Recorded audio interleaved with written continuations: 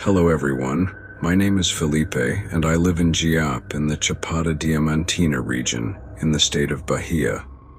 What I'm about to share happened to me, my brother, and a cousin of ours back in 2005 when we went camping at a waterfall in Fortaleza.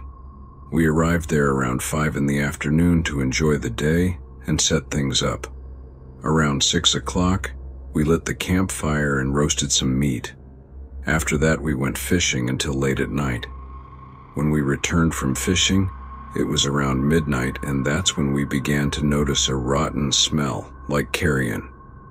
We found it very strange because when we first arrived, there was no smell at all. We decided to find out where the smell was coming from. We grabbed our weapons and ventured into the woods. As we moved further in, we saw some animal bones and pieces of rotten meat that seemed to have been there for a long time. However, as I mentioned, when we first got to the campsite, we didn't notice any such smell. We stayed there, observing the scene when we started hearing noises nearby. It sounded like a heavy animal approaching. At that moment, our cousin suggested that we move toward the sound to see what kind of animal it was. We continued deeper into the woods until we came across an abandoned mud hut. The most surprising thing wasn't finding that little house in the middle of nowhere, but what was standing in front of it. Right in front of the door was a creature. Its posture made it look like it was searching for something. Suddenly, the thing started sniffing the air. We were close by but hidden behind trees. Then, it looked in our direction as if it had caught our scent, and we finally saw what the creature really looked like.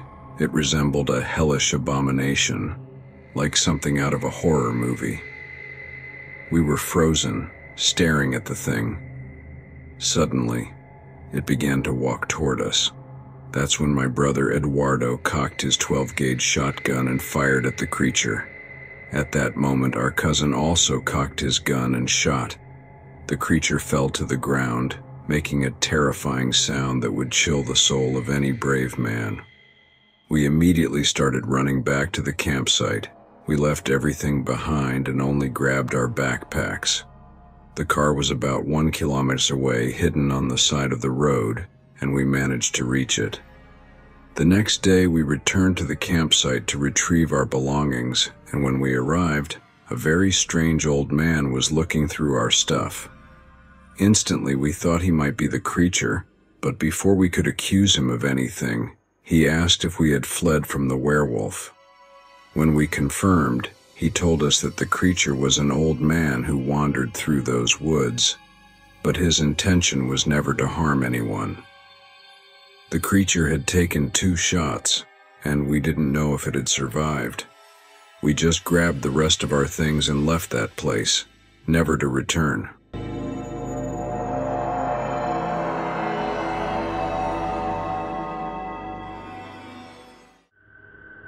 Hello, I'll go by the name Anna here.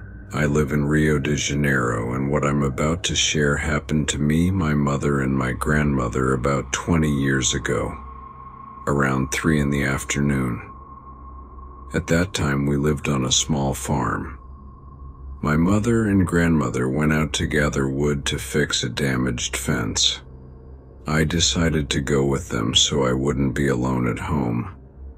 I went barefoot because I liked the feeling of the earth under my feet.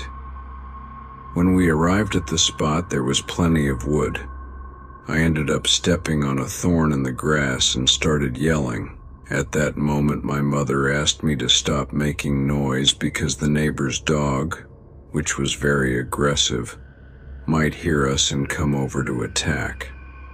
Just a few seconds later, we saw a large yellow dog with blood-stained stripes. Seeing it approaching, we quickly grabbed the wood and went back home. Later that same night, we were fixing the fence when suddenly I heard some howls. At first, I thought it was just any dog and didn't pay much attention, but the howls continued. This time, I decided to look. When I looked at a specific spot in the woods, I saw a large black dog, and that thing was standing upright. I looked at my grandmother, and she had a scared and alert expression. Our dog started barking, and my mother, whispering, told us to go inside the house immediately. We brought the dog inside, locked all the doors and windows. After a few minutes, the howling stopped. After a while, we thought that thing had left, but then we started hearing shotgun blasts. At that same moment, we heard the creature's footsteps running into the forest. Then someone knocked on the door asking to come in. It was our neighbor. He said that thing had passed through his farm, and when he saw it heading our way, he grabbed his shotgun and came to help us. According to him, none of the shots he fired hit the creature, but they were enough to scare it away. Even so, that thing never appeared around here again. Good night.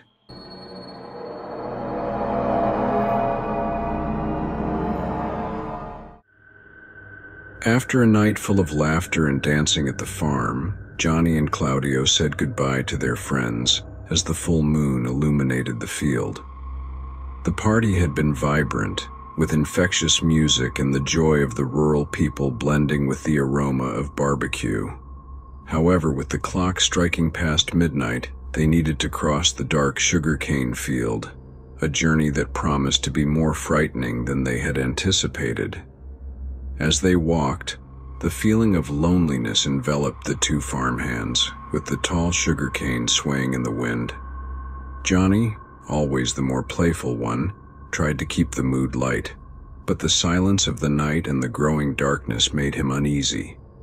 Claudio, more reserved and observant, began to notice signs that something was watching them from the shadows, which heightened the tension of the moment. Suddenly, a long howl cut through the cold air, freezing the two friends in their tracks. The werewolf, a creature feared in local legends, appeared before them, with its glowing eyes and claws ready to attack. Adrenaline surged, and Johnny and Claudio, on instinct, ran, each with thoughts on how to survive that nightmare. Their strategy was simple: stay together and find a safe place. They weaved through the cane, knowing that if they separated, their chances of escaping would be minimal. Claudio, in a moment of bravery, suggested they use the moonlight's reflections to distract the creature, creating misleading shadows that might confuse the werewolf in its pursuit. After a desperate run, they managed to find shelter in a small abandoned cabin, where the smell of aged wood mixed with the fear they felt. There in the darkness, they reflected on the courage needed to face the unknown. Their luck was that it was already well past midnight. As the sun began to rise and the colors of dawn appeared on the horizon, the creature finally left them in peace. They returned home, aware that they had been close to death. The sugarcane field, once feared, was now remembered fondly, as it had saved their lives. The memory of that night will never be erased, and anyone, on a dawn in a remote place, could experience the same. Good night.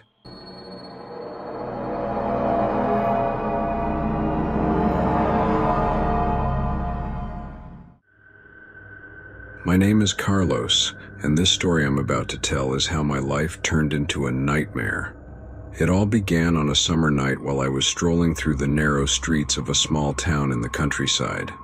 My wife Anna and I were on vacation, enjoying the tranquility of the place. That night we came across a gypsy setting up a tent in the main square.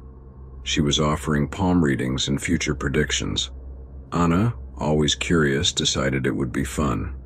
I, on the other hand, never believed in such things, but to please her I agreed to join her. The gypsy was a woman with piercing eyes and a mysterious voice. She first took my hand. Her fingers were long and wrinkled, tracing the lines on my palm while she murmured some words in a language I didn't understand. Suddenly she stopped, looked me directly in the eyes and said, "I see a black shadow in your future, a curse that will change your life. You will become a werewolf on the next full moon." I started laughing, thinking it was all nonsense.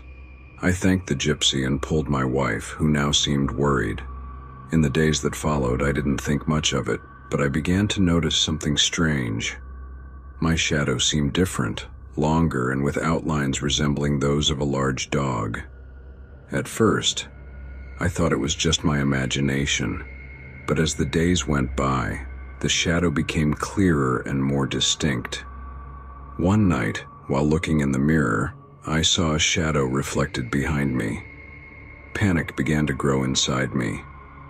I remembered the gypsy's words and, fearing for Anna's safety, decided I needed to stay away on the next full moon. On the night of the full moon, I went to a forest where no one would be, far from town. I didn't know exactly what to expect, but the fear of hurting my wife motivated me to isolate myself. I found a clearing, tied myself to a tree, and waited.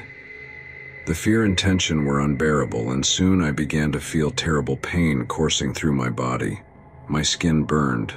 My bones seemed to break and shift. The last conscious thought I had was the horrible sound of my own screams. When I woke up, I was naked, covered in mud and dried blood. The scene around me was completely different. I was no longer in the clearing where I had tied myself. I was in an unknown part of the forest, among trees I had never seen. The sense of disorientation and fear was simply terrifying. With great effort, I found my way back to where I had started, found my car, and drove home. When I arrived, Anna greeted me with tears in her eyes. I was exhausted and began to tell her everything, from the gypsy to my transformation. She listened, holding my hand tightly. We decided that to avoid future tragedies, I would create an isolation plan for all full moon nights. I bought an old abandoned cabin in the middle of the forest. I built a sturdy cell in the basement, and every month, on the night of the full moon, I lock myself in there, waiting for the transformation and praying that this curse will one day end. Living like this is not easy. The fear of hurting someone, the pain of the transformation, and the isolation are hard to bear. But Anna stays with me, and that's what gives me strength. Over time, I've learned to accept this condition, but I still hope that one day, somehow, I can break this curse. But for now, my life is a constant battle against the beast within me. And that's how, at least for now, I go on living my life. Good night.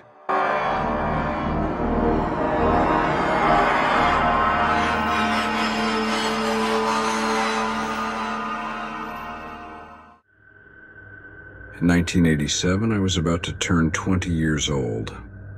My father at that time was 47. We were a family of 6. Me, my father, my mother, and 3 siblings. My father always liked farms and country estates, these places surrounded by bush to live in, as he had always lived with his parents in the countryside and maintained this habit. He didn't like the city. His thing was the bush, and we were also accustomed to living in such places.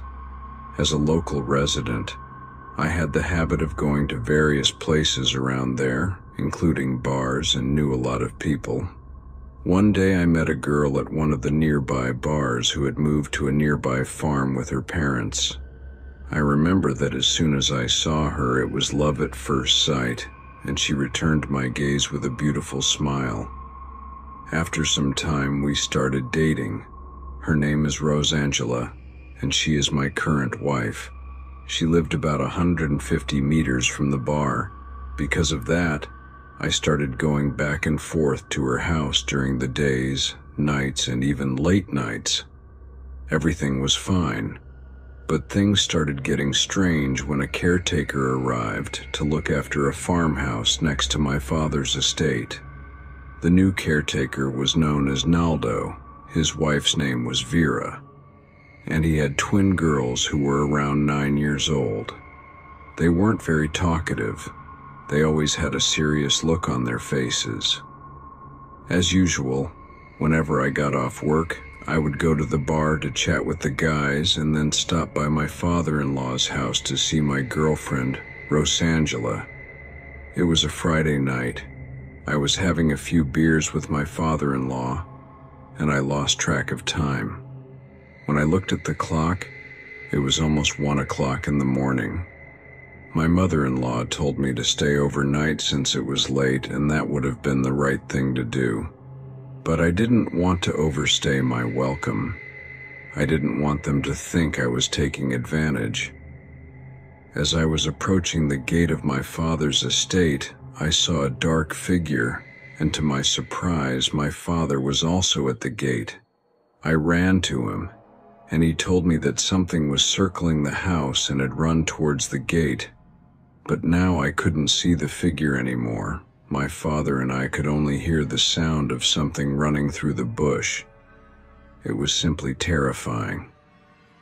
My father had his gun ready, but he didn't dare shoot without being sure of what was there. After all, it could have been a person. We thought it best to go back home and leave it at that, since we weren't sure what it was. The next day, we returned to the gate and looked around in the bush where we had heard the creature pass. There was a lot of flattened bush and disturbed earth. It was something very heavy that had passed through there. My mother spent weeks thanking God that my father and I had returned safely home that night.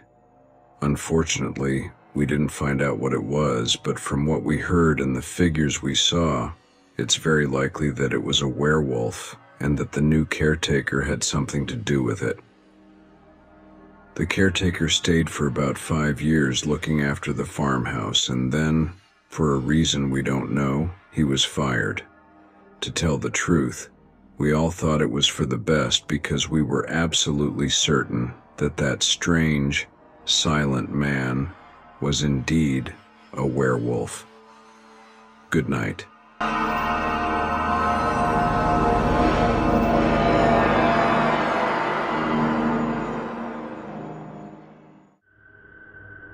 What I'm going to report happened in March of last year. My neighbor, who was 19 years old, had always been a very beautiful girl. She had met a guy named Andre, who was already 27 at the time. The two started dating and became increasingly close. I remember that their relationship was going very well. Sometimes she would go to his house, other times he would come to hers. But something started to bother her. The guy would disappear sometimes, staying about a week without any news. Sometimes he claimed to be sick, other times he said he was volunteering on a trip, and on other occasions, he stated that he was traveling for work. He always had a different excuse. And, when he reappeared, he was injured, with bruises and scratches, without any plausible explanation. Andre lived alone, and my neighbor decided to investigate what was happening with him. 1 month, he said he was going to travel for work and, as usual, would be gone for about a week. My neighbor went to his house secretly and saw that the lights were on. She thought of several possibilities. She could be being cheated on, or he could be involved in something illegal. On the afternoon of the 15th, she decided to surprise him. She went to his house, and he was there, haggard with a sickly appearance, deep dark circles under his eyes, scratches and cuts all over his body. The house was a mess. There were no dirty dishes or food leftovers, but everything was turned upside down. Clothes were thrown around, glass and decorative objects were broken on the floor. Even the living room TV was on the floor with a broken screen, and the sofas were torn. Seeing all this, my neighbor panicked and started bombarding Andre with questions. He only said that the trip had been postponed, that he didn't inform her because he was sick and didn't want to worry her, and that she shouldn't be there because it wasn't safe. He asked her to leave, but my neighbor became increasingly worried and insisted that she wouldn't leave. She said she would clean up the mess in the house and take care of him. She put Andre to bed against his will and started to tidy up the mess. Even though she was going against his wishes, Andre eventually fell asleep. He was very weak. Around 11 at night, my neighbor had already finished tidying up the mess. At a certain point, she was in the kitchen making something for Andre when she heard heavy breathing behind her. The first thing she thought was that someone had broken into the house, even though she was sure she had locked the gate properly. As the wall fences were quite high, there was no way someone could jump over them without drawing attention. Besides, the street dogs wouldn't stop barking, which made everything even stranger. When she turned around, she saw that it was Andre behind her. His eyes were bloodshot, as if he had suffered a stroke. He had a strange glow in his eyes, shirtless and staggering through the kitchen. She ran to help him and saw that he was burning with fever. She decided it was best to take him to the hospital, but Andre pushed her away violently and started shouting for her to leave. He was no longer the Andre she knew. He would never act like that. Andre let out an agonizing scream, as if he were tearing his flesh from the inside out. He started convulsing, knocking over everything in his path, howling in pain. He could no longer speak. She was terrified, not knowing what to do. She began to pray and tried to call someone. That's when she saw Andre's arms breaking one after the other. She realized that something macabre was happening. Overcome with fear, she saw Andre transforming into a beast. She ran out of the house, leaving the creature behind, which now bore no resemblance to her boyfriend. When she was already on the street, running, she heard a howl coming from the house. She says she hid under a car, paralyzed with fear, and just prayed to stay alive. Finally, the creature disappeared into the darkness of the streets, heading to an unknown place. Andre never looked for her again, and she, out of fear, didn't look for him either. About 2 months later, she received a call from Andre's father. He didn't identify himself, called from a restricted number, but she recognized his voice. The man only informed her that Andre had moved to another state and was unreachable, and that he thanked her for her discretion. The worst part is that my neighbor discovered that she was pregnant with Andre's child. The boy has already been born, and she is totally terrified, thinking that perhaps her son might turn into a werewolf. But that only when the boy grows up will we find out. Good night.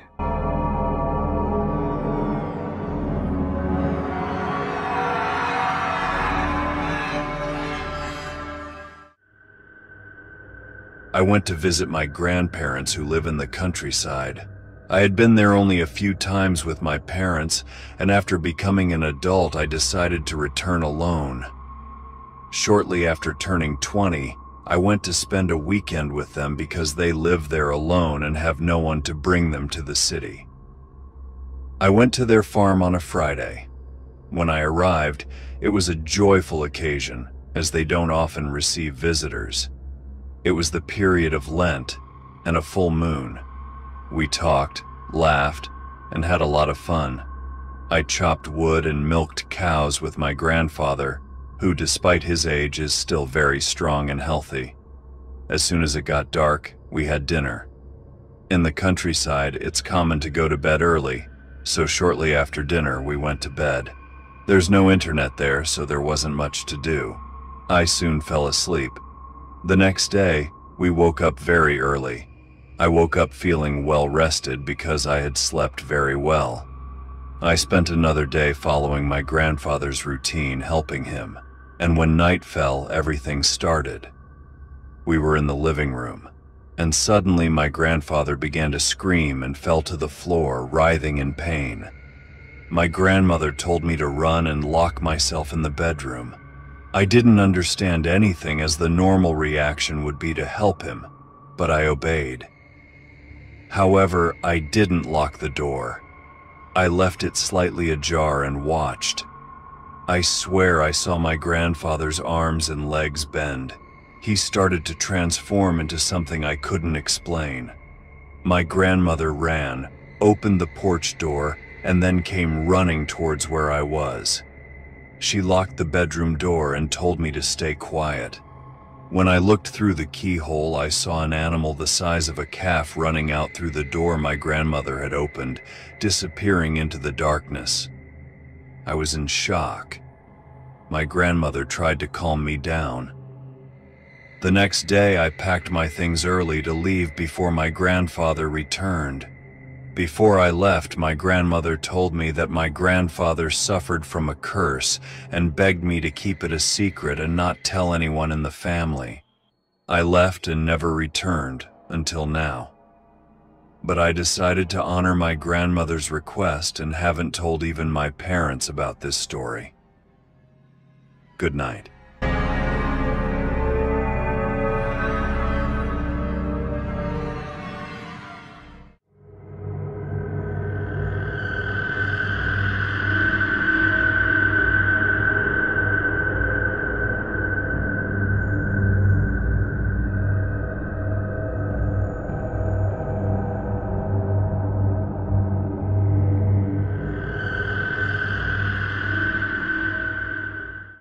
My name is Humberto. I am a hunter of vintage cars, a collector.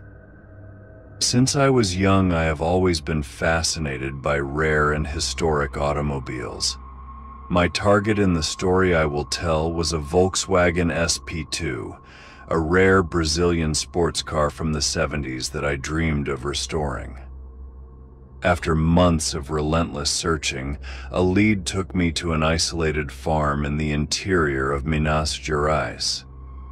I received information that the owner, a farmer named Mr. Antunes, had an abandoned SP2 on his land.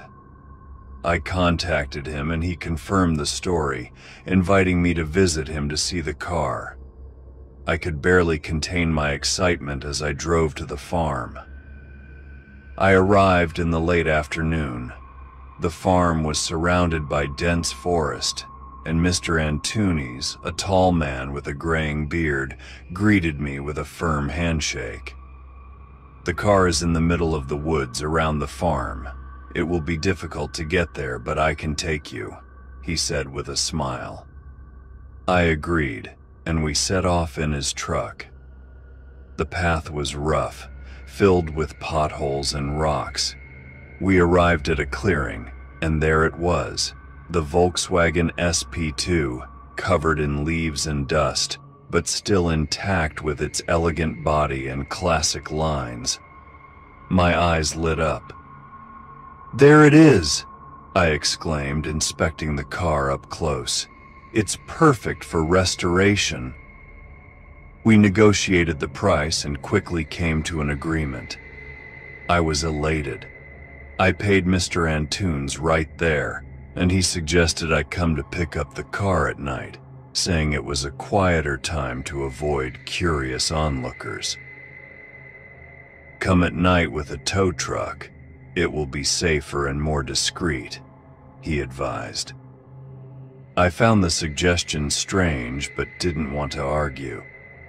I called a friend who worked with a tow truck and we arranged to return to the farm at 11 p.m. When we arrived, the night was silent, except for the sounds of crickets and the wind.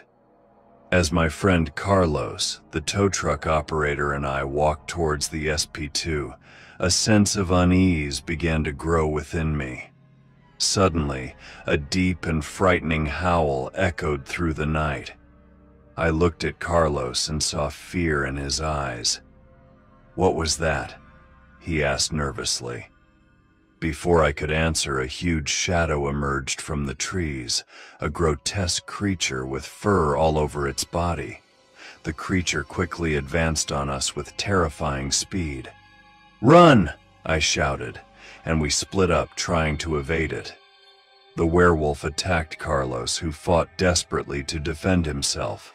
Trembling with fear, I found a rusty piece of metal on the ground and ran towards the creature, shouting and swinging the metal with all my might.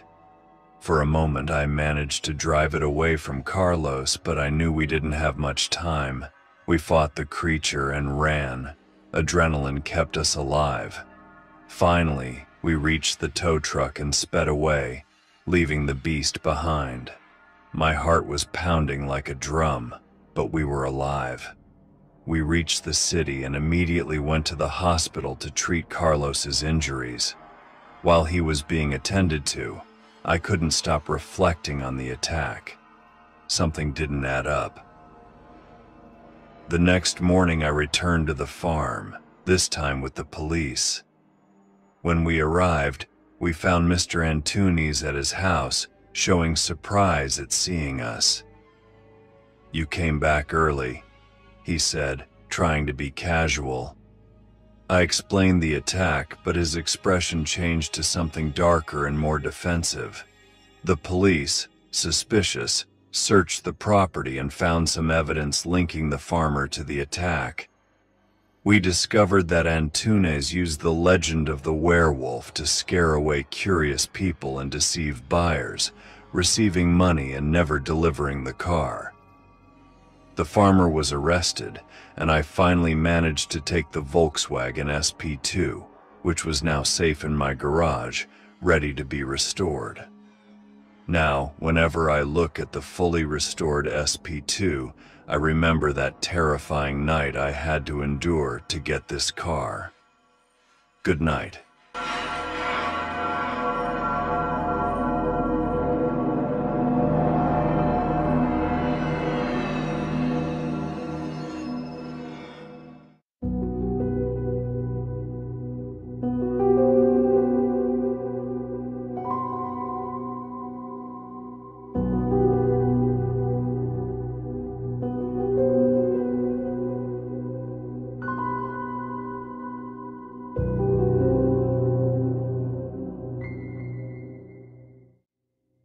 That night was one of the most frightening of my life.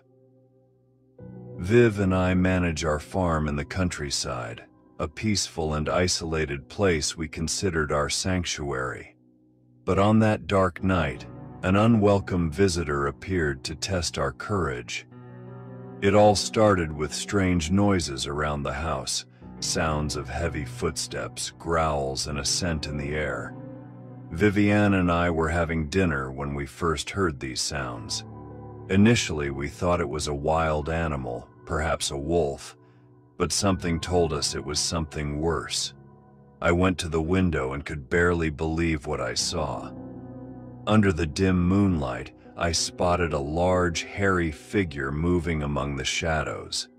Its physique suggested supernatural strength. I had no doubt. It was a werewolf, a creature I never imagined seeing, even while living on a farm. When Vivian saw it, her expression of terror confirmed my suspicions. We stayed very quiet, and after some time, the creature left without trying to enter the house. We couldn't ignore it. The next day, we decided to act before the creature returned. We grabbed as many boards as we could find and started reinforcing our doors and windows. It was a race against time before the next night. Every nail hammered was an effort to ensure our safety and that of our home. When we finished, it felt like we had an improvised fortress. We were exhausted, but now safer. The following night, we waited for it to return. We were in the same spot in front of the wood stove when we heard a terrifying howl.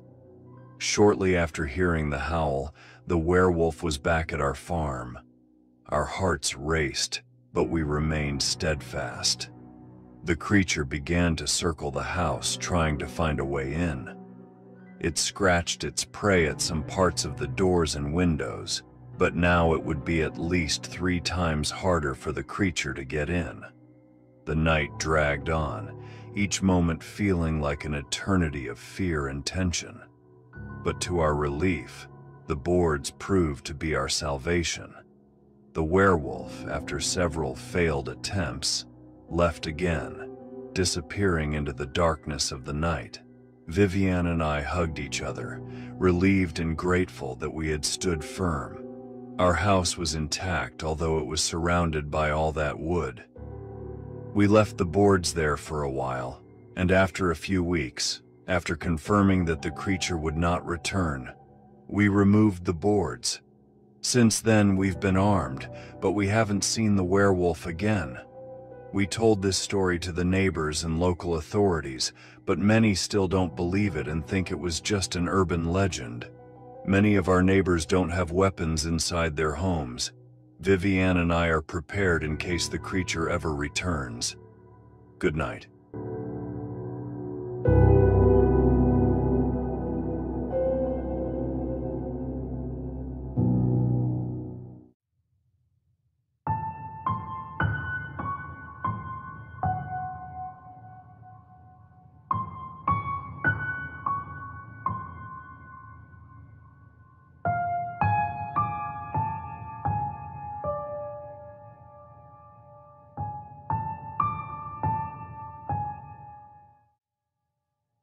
That night started like so many others we had spent together, Veronica and I.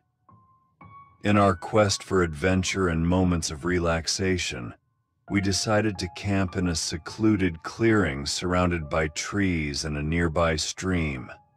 Bottles of wine, laughter echoing through the night as we celebrated our bond and the freedom that nature offered.